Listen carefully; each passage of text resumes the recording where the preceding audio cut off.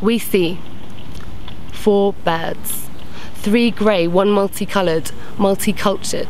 At this crossroads in Cricklewood where 3 London boroughs meet, a bird of community hovers in the middle with its beak. And wings arch like wishbones and lift themselves up into the ether of the sky, and I recognise the grey birds of Camden, Barnet and Brent.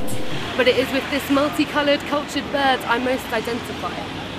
Because I feel a bit Jamaican, but I'm definitely very Irish in the London-born sense. Don't dare to call me plastic, I will display offence. I am Indian and Hindu with just a touch of African. The tribes of Ghana, shown to me through a princess, displaced Indians of Kenya captivated my interest. Hindu temples, Buddhist shrines, kosher bagels, halal chicken, that solitary C of E village church seems like such slim pickings. Religions of all kinds thrive in this union, but I thought everyone was Catholic on the day I made my first Holy Communion.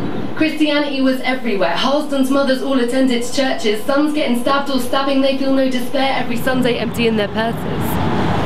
Now Islam has found its place here too, and it's brought haram, habek, hijab. Wars have brought refugees because London calls with its opportunities to island Africa, West Indies, Afghanistan, Baghdad.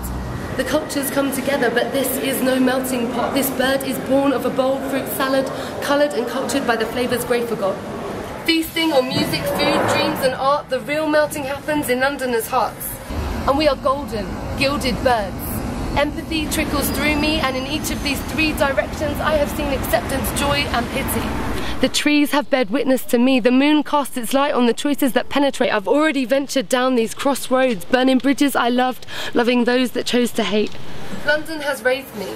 Praise be, each lesson hard won has glazed me. Johnson said when a man is tired of London, he is tired of life. While Cricklewood has held this crossroads, whilst Londoners have seen sorrow, celebration and strife. Christy Moore lamented for all the hardship in the 70s his Irish accent frequented. He said, Cricklewood, Cricklewood, you stole my youth away. When he was building up and tearing England down, Cricklewood was old and it was grey. But not today. Today creativity commands you to shut up and write. Silk roads shimmer and glimmer in the splendour of the moon's bright light, and stars shine and form before us, underneath the sparkle of the windmill's open mic. The people started wishing, and aspiration drifted up into the air. Engaged human instinct colours us all, so grey birds need not despair. Thank you very much.